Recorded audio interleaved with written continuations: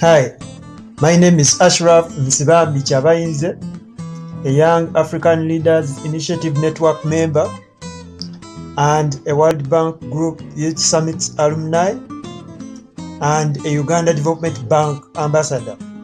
I am going to talk about Bank at House Factor Exchange, a product of At House Limited. This is the business concept.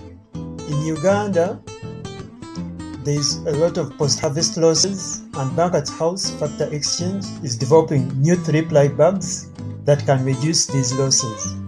It selectively finances wholesalers who pull agricultural produce into the supply chain and increase revenues for farmers, small traders, and themselves. House links farms to wholesalers and seeks for capital supply from investors and financial institutions.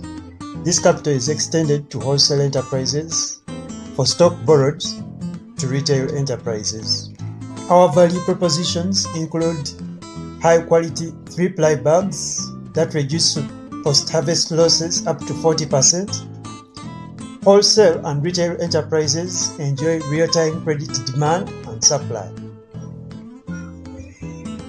Bank at House allows a user to log in using his Facebook account. Retail and wholesale enterprises use our simple, intuitive mobile app to update stock quantities.